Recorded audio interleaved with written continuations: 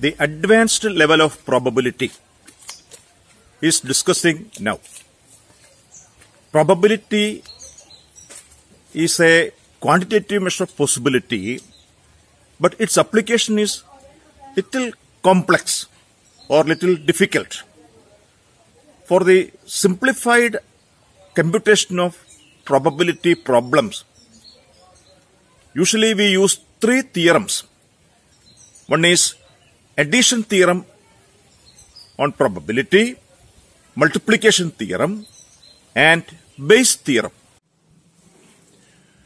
To explain theorems of probability, we need some basic concepts about the events. Let A be an event. Its non-occurrence is denoted by A bar, where A bar is termed as complementary event of A. Then what are the properties of A and A bar? P of A denotes probability of the occurrence of A bar, probability of the occurrence of A bar, non-occurrence of A. Then A and A bar are mutually exclusive. Simultaneous occurrence of A and A bar in a single trial is impossible. For example, success and failure in a single trial. That is, P of A and A bar is 0. Then what about A or A bar?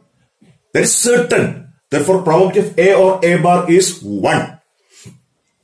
Then we consider the case of two events. If A and B are any two events, the simultaneous occurrence or joint occurrence is denoted by AB. AB is termed as compound event. Then the possibility of compound event related to A and B. What are they? A bar, it's complementary. B bar, it's complementary. Then if A and B are any two events, we have four possibilities. One is the joint occurrence AB, and A and B bar, occurrence of A and non-occurrence of B. A bar and B, non-occurrence of A and occurrence of B, and non-occurrence of both A and B, that is A bar and B bar. We need further concepts to arrive at theorems of probability. That is about the composition of a random experiment. Random experiment is the starting point of probability analysis. An experiment where the outcomes are uncertain, but the total possibilities are known in advance. And we have two types of random experiments. Two types. One is simultaneous trials and the other is repeated trials. Simultaneous trials and repeated trials. Example, tossing of 3 coins together. That is a single trial. 3 coins are tossed once. 3 students are appearing in an examination. That is, in these two examples, we have only one random experiment. What about the sample space of the second example? Success, 3 students are appearing. Success to the first student, success to the second student, success to the third student. Success to the first and second, failure to the third. Yes for success and F for failure. And again, the repeated trials. A coin is tossed 3 times. This random experiment is repeated for 3 times. Tossing of a coin repeated for 3 times. A student is appearing in 3 examinations. Appearing in an examination is a random experiment. A student is appearing in 3 different examinations. So the random experiment is repeated. Sample space is same. Sample spaces are in these 2 examples are appearing identical, but their composition is different, their analysis is different, their nature is different. The students of management studies requires some minimum basic concepts of these theorems. We discuss 3 theorems now. One is addition theorem. That is for simultaneous trials. That is for simultaneous trials. A coin is tossed 3 times. 3 coins are tossed are different. Remember that point. Only one trial, simultaneous trial. 3 coins are tossed together. That is simultaneous trials. If a coin is tossed 3 times, repeated, we use multiplication theorem. That is addition theorem for simultaneous trials, multiplication theorem for repeated trials. This is the basic difference between these 2 theorems. And one more, to improve the quality of decision making based on the past experience, to improve, we use Bayes' theorem. It is theorem of inverse probability. In simple terms, we are going to define addition theorem. Addition theorem for 2 events A and B. This is sufficient for the students of management faculty. The statement is that for any two events denoted by A and B, probability of the occurrence of either A or B is given by, this is a statement, P of A or B. Probability of the occurrence of either A or B is equal to P of A plus P of B minus P of AB. This is the addition theorem for 2 events A and B. And there is a condition. If A and B are mutually exclusive, if their simultaneous occurrence is impossible, then probability of AB is 0. Then if A and B are mutually exclusive, P of A or B is P of A plus P of B. This is the addition theorem for 2 events. Now we are explaining addition theorem. P of A or B is P of A plus P of B minus P of AB. That is a statement. We know that if A and B are any 2 events, there are different combinations of A and B. One is AB, the joint occurrence of AB, A and B. AB bar, the compound event of A and non-occurrence of B. A bar B, non-occurrence of A and occurrence of B, and non-occurrence of both. That is A bar and B bar. And using these concepts, we are trying to illustrate visually the addition theorem. By means of a Venn diagram, we are illustrating visually. So the totality, the sample space is expressed by a square, that is a sample space. And in that sample space, the 2 events are illustrated by means of diagrams, circles, by means of circles. Circle A, circle B. And there is a possibility of joint occurrence A and B. So this is a partially overlapping diagram of 2 events A and B. The area is illustrated in the diagram, and this area marked with green ink is the area representing the occurrence of A and non-occurrence of B, A and B bar. The compound area, common area, is the joint occurrence of A and B. And this area marked with green, blue ink is the non-occurrence of A and occurrence of B, A bar B. The area outside circle represents the non-occurrence of both A and B. So we use area property, area illustration. Then using this area illustration, what is AB bar?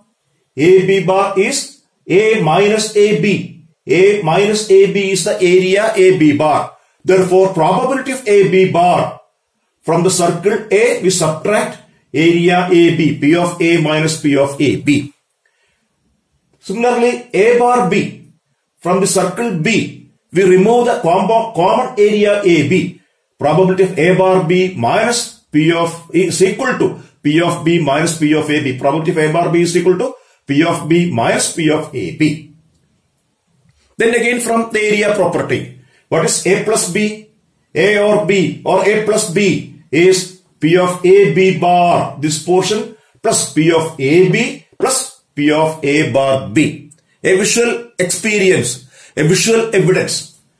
Then P of AB bar replacing by P of A minus P of AB plus this P of AB, and P of A bar B is replaced by P of B minus P of AB.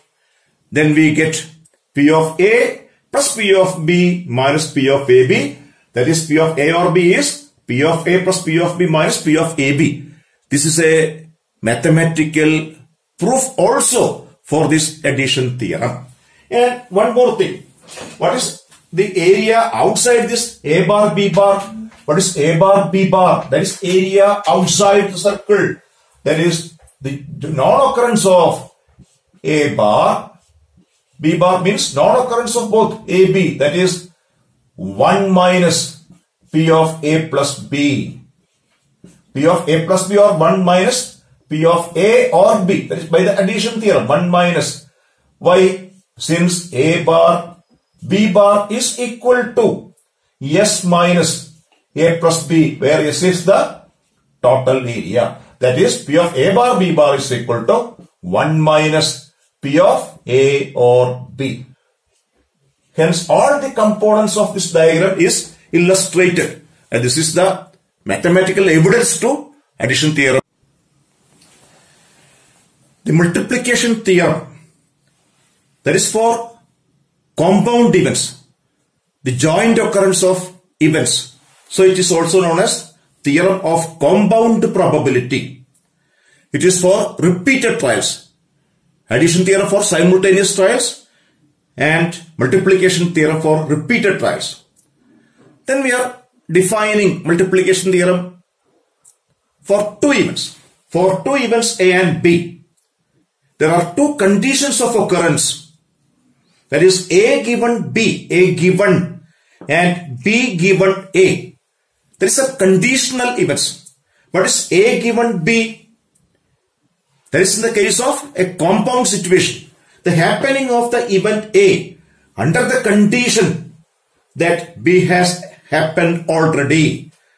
The occurrence of A after the occurrence of B. Similarly, B given A. The happening of the event B under the condition that A has happened already. And these two events are known as conditional events, and their probabilities are called conditional probability. Then by definition, probability of A given B is equal to P of AB by P of B. And P of B given A is equal to P of AB by P of A, where AB is the joint event, compound event. So multiplication theorem for compound event. The statement of multiplication theorem is stated here for two events A and B. For any two events A and B, the probability of joint occurrence of AB, this is the multiplication theorem, is given by P of AB, probability of the compound event, P of A into P of B given A. P of AB is equal to the product, multiplication, P of A into probability of B given A. And this is the probability of the conditional event. That is, the event A has already happened. Then probability of B after the occurrence of A. That is, P of AB is equal to P of A into P of B given A. Or, at first we get B, P of B and into probability of A given B. Probability of A given B. That is, occurrence of probability of A based on the information that B has already occurred. Then one condition, if probability of B given A does not require the information about A, if it is equal to P of B, and P of A given B is equal to P of A, then the events A and B are called independent events. Independent. The subsequent informations are not required. They are independent. Then statement of multiplication theorem. For any two events A and B, the probability of the simultaneous occurrence or joint occurrence of A and B denoted by P of AB is P of A into P of B given A or P of B into P of A given B. If A and B are independent, P of AB is P of A into P of B. And the conditional probabilities are P of A given B is equal to P of AB by P of B and P of B given A is equal to P of AB by P of A. So we discussed the two theorems. One is addition theorem for simultaneous trials and multiplication theorem for repeated trials. Then we are going to discuss the application of both these theorems. It is termed as Bayes theorem.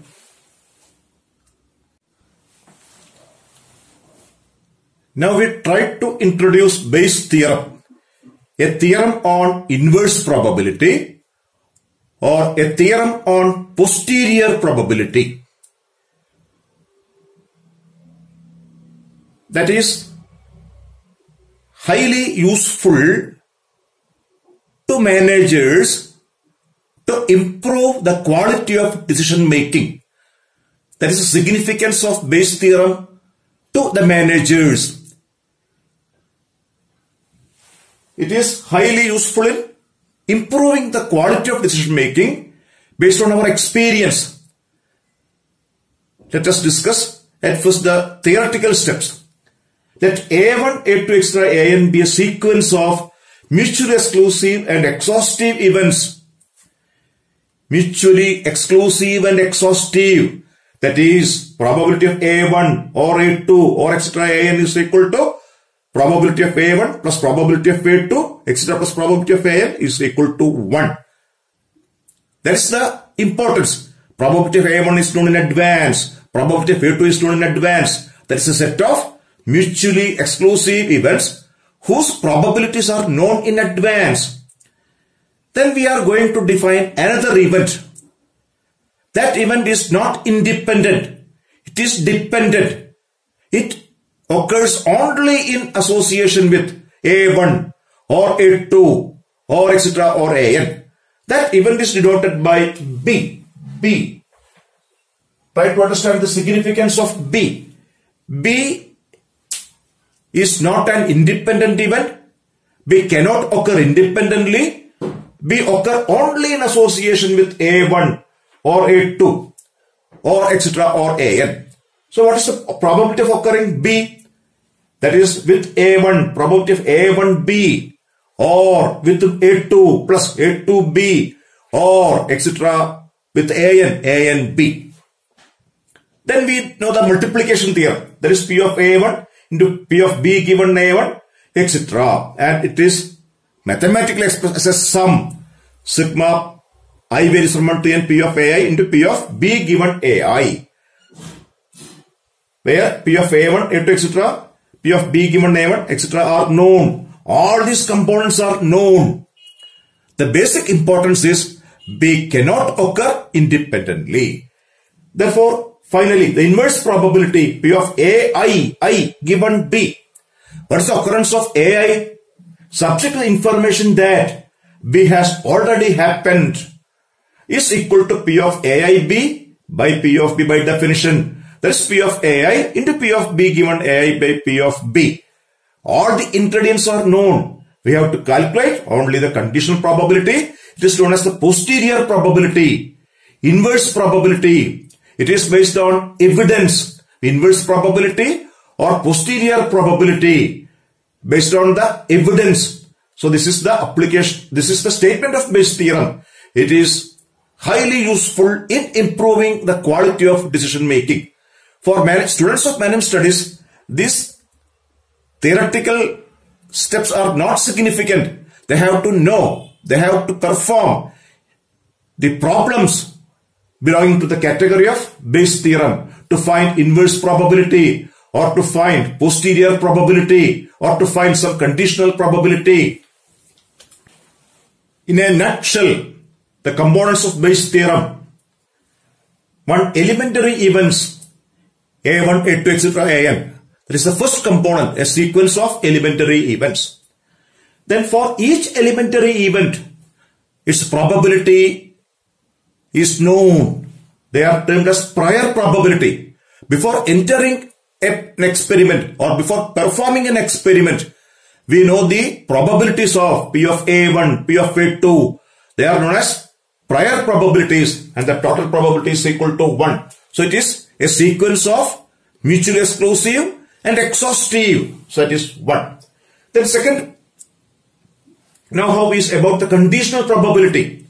An event associated with these elementary events, let it be B. Then the conditional probability P of B given AI. These conditional probabilities are also known from past experience. P of B given AI is known from past experience. Then we find joint probability P of A1 into P of B given A1, P of A2 into P of B given A2. We calculate the joint probability. Then sum of that we get the total probability sigma. Sum of this sigma for total. Sigma I varies from 1 to n. Then what is the purpose of Bayes' theorem? To find inverse probability or revised probability or posterior. Prior means before, post means after. After the posterior probability denoted by P of AI given B. The Bayes' theorem is used to improve the quality of decision making using the past behavior and present accomplishments. That is a simple direct logic. Here the past behavior is observed by condition or sample information and by present prior probabilities. So the purpose of Bayes' theorem for managers is to improve quality of decision making using prior and conditional probabilities or conditional events.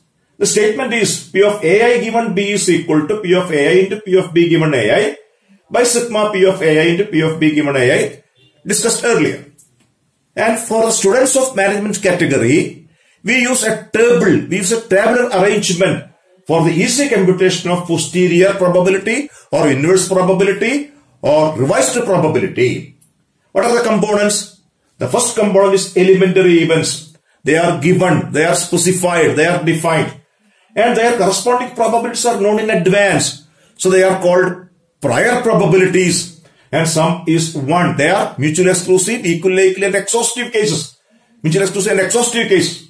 And then conditional probabilities are given. They are sample information, past experience, they are given. P of B given A1, the sum is not necessary. Then we find the product of this, that is the joint probability. And the sum of this joint probability is the denominator. That is a sigma P of A into P of B given AI. That is the probability of the event B. Then we find the posterior probability. This value divided by this value divided by this, and sum of that column is 1. We illustrate this table with a numerical problem in the coming session. So this is the theorems under probability, theorems of probability, addition theorem, multiplication theorem, and Bayes' theorem. A general know-how of these theorems are sufficient for the students of management category. Now we are concluding this session. We discussed 3 theorems of probability which are required for performing numerical problems for the students of management studies. In the next session, we illustrate numerical problems which are solved by addition theorem, multiplication theorem, and Bayes' theorem.